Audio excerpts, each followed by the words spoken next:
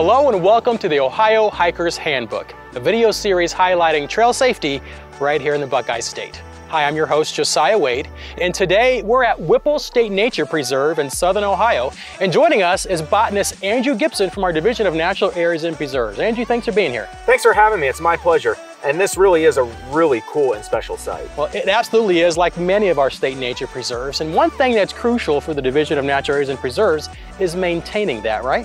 That's absolutely right.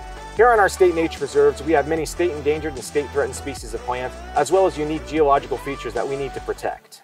Most state nature preserves contain small parking lots and a trail system, but some don't offer any user accessible facilities. Restrooms, picnic facilities, and areas for active recreation are generally not available. Each preserve is managed to allow visitation with the least amount of physical impact to the natural environment. For example, boardwalks may be provided to give visitors a chance to experience particularly fragile habitats like bogs and fens. At many preserves, visitors will see interpretive signage explaining the natural and cultural history of each site. Plan ahead by visiting a preserve's website to determine types and conditions of the trails for proper footwear, and please note that biting insects and ticks may be present. Unfortunately, pets are not allowed at Ohio State Nature Preserves. There's a few reasons for this.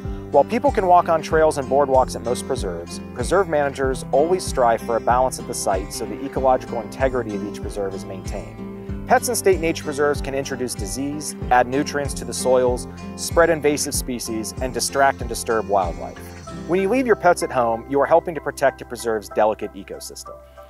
And don't forget that some of our state nature preserves are accessible by permit only, which you can apply for free on our division's website. And remember to take your trash with you when you're finished hiking at our preserves. We want to keep these unique and special places protected for generations to come. All right, well, plenty of good reasons to visit a nature preserve this spring. Thanks, Andrew. Keep up with us this spring and our wildflower bloom reports at OhioDNR.gov. We'll provide info on which wildflowers are blooming and where you can find them. Well, thanks for watching the Ohio Hiker's Handbook. We look forward to seeing you in the outdoors.